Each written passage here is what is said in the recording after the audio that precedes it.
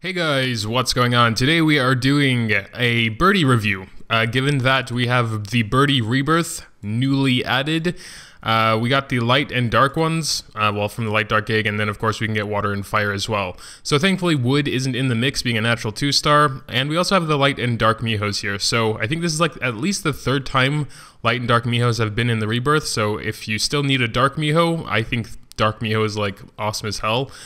This would also be a good opportunity. And I don't know why it keeps showing me this. I know I can perform super evolutions, but I don't have the stuff. I was actually farming for the dark one the other day, but yeah, that's pretty hard to get. It's going to take a long time, so I'm not really messing with that too much right now. Before we get into the Birdie review, though, I want to give a huge thanks to my three most recent patrons, Tom, Miss Ashworth, and Reisers. I'm so sorry. If you want to tell me how to pronounce that, I can do something about that in the next video, perhaps. But yeah, huge thanks to them. But with that being said, we are going to be getting onto the review now. So like I do with new light darks, I quickly go over the fire, water, and wood versions, even though everyone pretty much knows that they're crap anyway.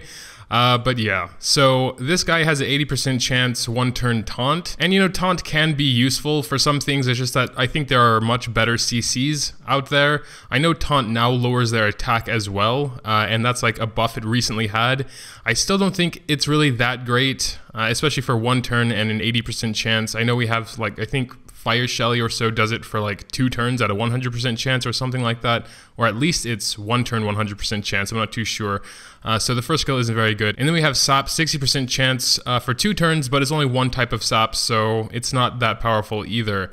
So fire automatically isn't really that great. We're going to be moving on to water now. This is also a natural 3-star and also in the Rebirth pool. Water actually isn't like totally horrible for something like Astromon League. We have 80% one-turn stun, which is a decent CC skill. One of the best, I would say, because they just can't do anything the next turn. Yeah, actually that's not bad. I think Water Birdie must have gotten a buff at some point, because I don't remember ever him having 80% one-turn stun.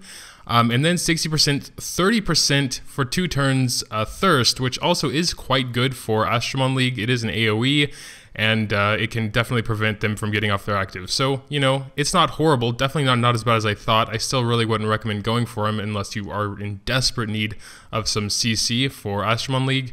Other than that, though, yeah, we're going to be moving on. We also have wood here, and for him, you know, I'm just going to go to the top and hit the wood, because he's not important enough to actually go to his wood tab.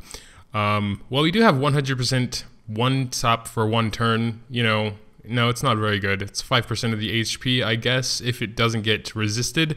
And then 60% one-turn stun with an AoE. I think the birdies must have got buffed or something, because I remember them being a lot worse. Maybe they got buffed with the refresh of the Rebirth or something. But with those out of the way, we're moving on to the actually important ones, the light and dark. The light one looks very offensive with morale boost and predator, and he's also an attacker. So light attackers I don't like as much as dark attackers, because they have no resist, and they only have 20% crit rate instead of 100% crit damage. All in all, you know, he's okay. He's kind of average. He's kind of like a jack of all trades sort of Astromon. He just, you know, he can get off his 5-star active a little bit more often, and it'll do more damage.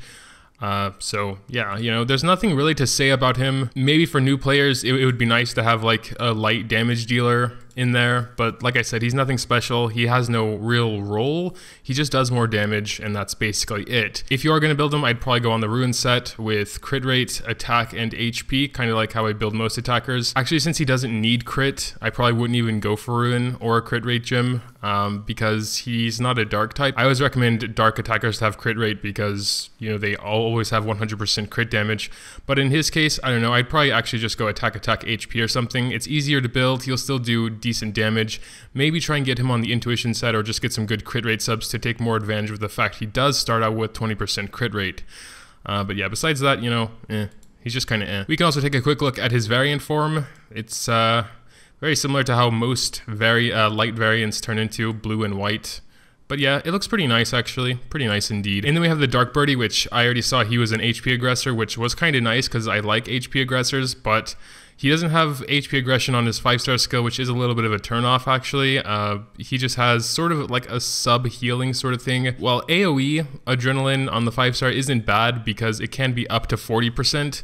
if there are 4 enemies across from you. So the skill definitely does make him more of a sort of sub-healer or passive healer. And then the 3-star skill is just HP aggression attack. Yeah, so the more HP he has, the more damage he'll do, which, you know, isn't bad.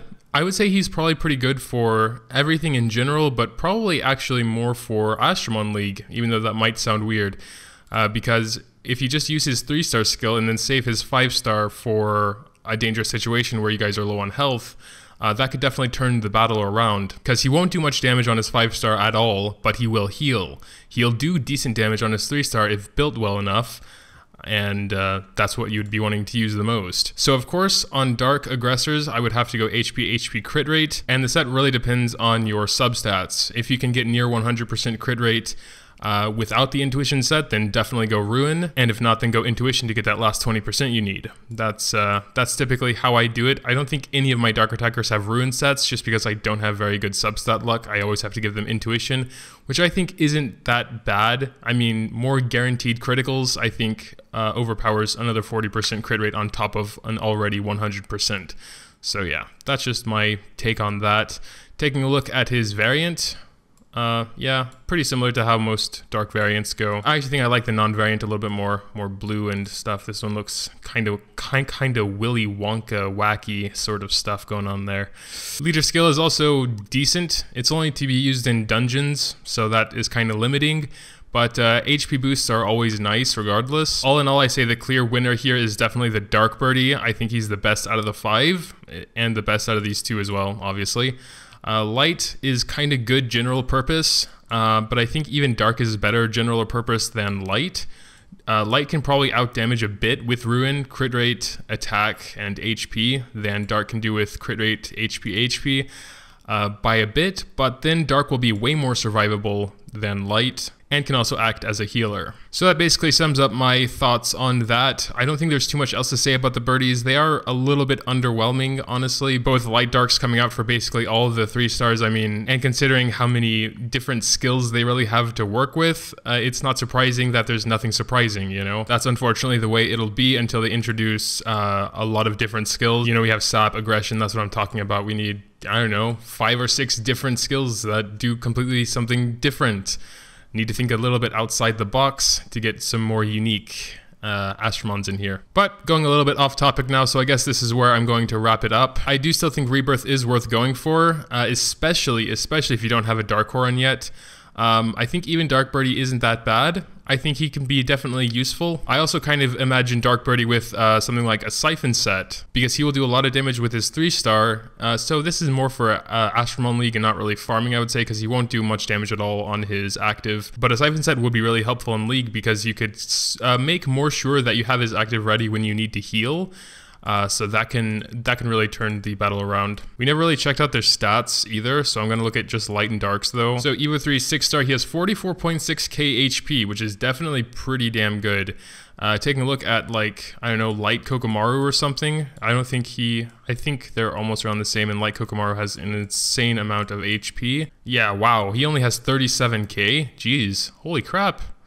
The Dark Birdie has a lot of HP. Who was it that had so much HP? Maybe it was a Nat 5. Well, before we look into that, let's look at his stats. So he actually doesn't have very much attack power, I think, for an attacker, or am I wrong? Well, Light Sparkon has 3,300. Light Syra has 3,400. Yeah, but now we're looking at Nat 5s. I mean, even an Evo 3 Light Sun Wukong doesn't have as much HP as that Dark Birdie, and he's also a tank. Light Odin doesn't have as much HP. Okay, but yeah, I guess you can't beat Light Shiva with almost 50k base HP at Evo 3. But out of the Nat 5s, Light Shiva is the only one with more HP than Dark Birdie. Light-wise, at least. I'm not going to check all the elements. There's probably one other. Okay, we'll check the dark tanks, but that's it. Okay, yeah. Dark Balrona also has a little bit more. I think Dark Birdie has 44k. But Dark Nightmare doesn't have as much. Dark Valk has a little bit more. Arthur has a little bit more as well. Regardless, the point is he has a lot of HP for a Nat 4. And yeah, so that'll also make his HP aggression stronger as well. So yeah, I think Dark Birdie is pretty solid indeed. Probably worth going for if you need a unit like him. But besides that, I don't know, it's a little bit underwhelming as a whole, and that's just my take on it. So tell me what you think about it in the comments down below. Leaving a like would also be greatly appreciated if you did happen to enjoy. Subscribing is also an option if you want to see future videos like this. Thanks guys, as always, for watching, and until next time. Once again, a huge thanks to my supporters over on Patreon.